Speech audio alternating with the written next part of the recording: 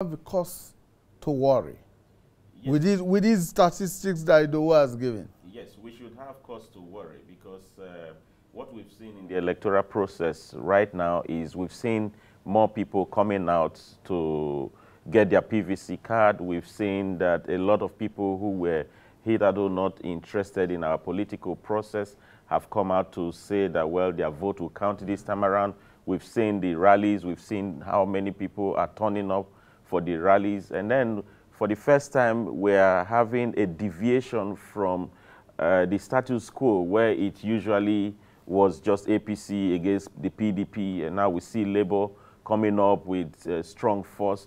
And then our election also is getting international attention.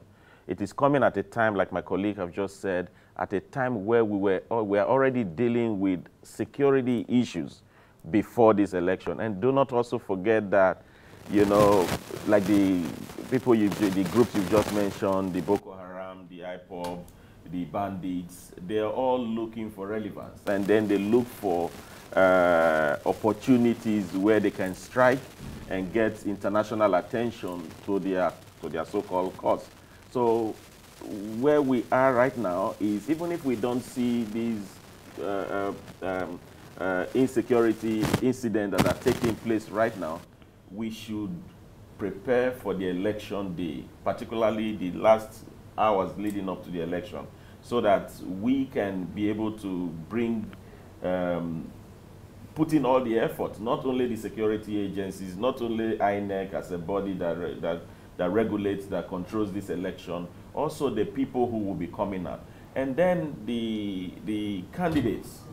You know, what I see right now is, in most of the rallies, is instead of talking about the issues that affect the people of Nigeria, instead of coming out with a blueprint of an economic agenda that can take Nigeria out of this current economic situation that we find ourselves, we see candidates from the other side insulting candidates on the other side, talking about how they are not doing well or what they've done and all that. This is not time to feign the ambers, let me borrow your words now, to add fire to the already insecurity situation that we have in this country. We're in Abuja right now. We saw what happened a few weeks or about a month ago, where the embassies were busy pulling out their staff out of this country, you know, saying that they have cause to believe that there was going to be a security threat to the city at a time when we are busy preparing for an election.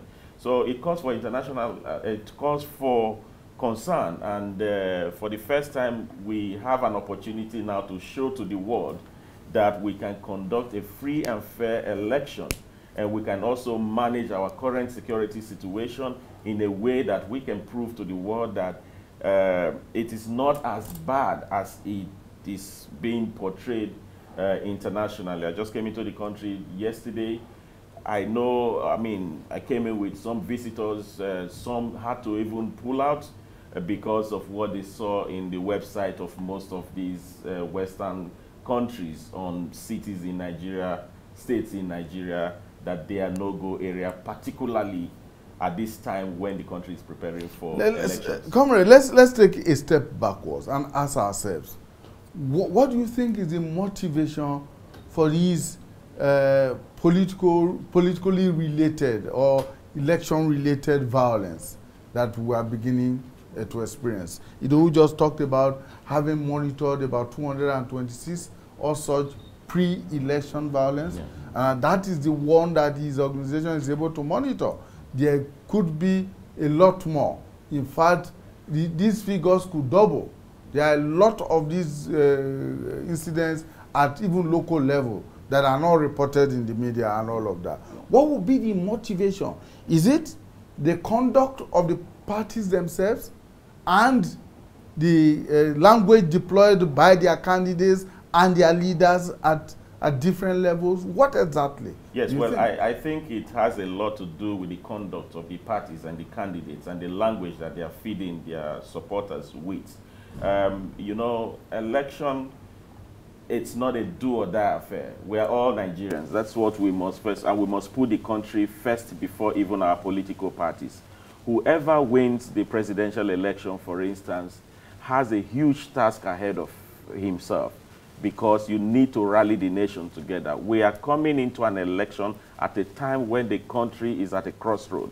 We have so many divisions in this country right now. We have people who are angry out of being, seeing themselves as being marginalized, you know, regionally, and we have people who are angry because of the huge unemployment in the country. We have people who are angry because they feel that they've been deprived of their fair share of what is good in the country. So at this time, what we expect, what we should expect from any candidate is how to rally their support base and also use the platform to heal the wounds that we are seeing currently in the country. And do not also forget that, you know, if you go online now, if you go to any public place of discourse, what they are talking about at this time is the election.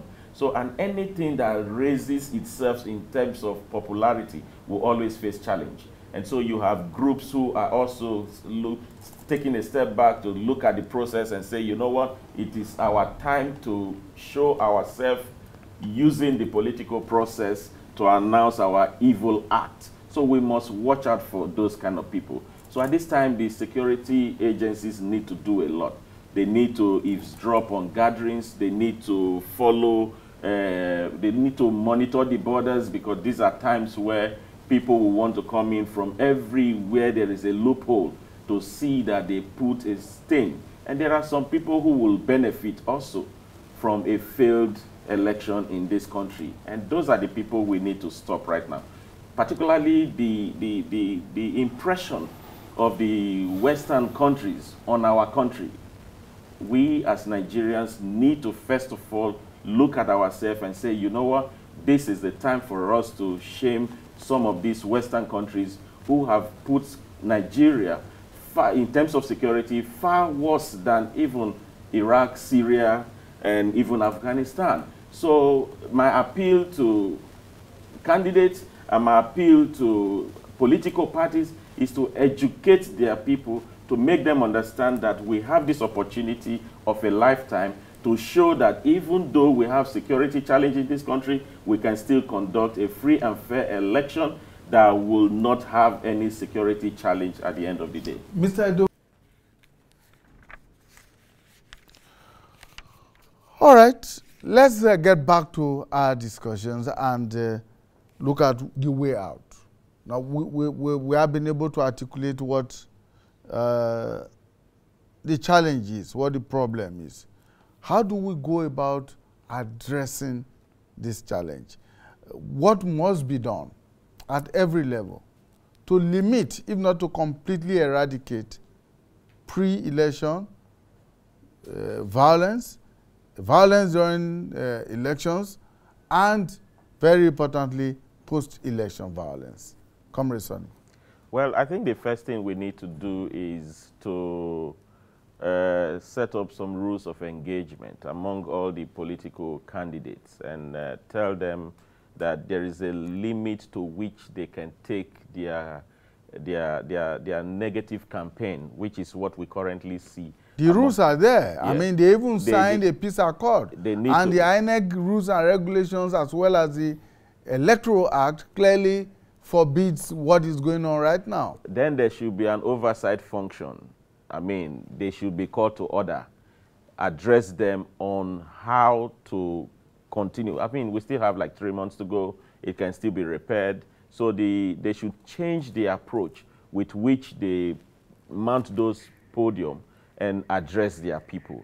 It shouldn't be an election where you attack your opponent. It should be an issue-based election where people can decide for themselves, people can express themselves, and then you can also educate your people so that you give them materials, you give them information that they can use in their normal discourse. This is what I do among my people. This is what I tell my people. You don't need to send people to go and attack any opponent that is sending, that is not talking well about you. Once you bring yourself up to serve the people, you must have those who are for you, and you must have those who are against you. And if you want to challenge those who are against you, You need to come with facts. You need to come with evidence, and it needs to be communicated in the proper way. And also, like the social media platforms that we see engaging, we should have people who can address those issues on the social media, and then the journalists have a role to also play.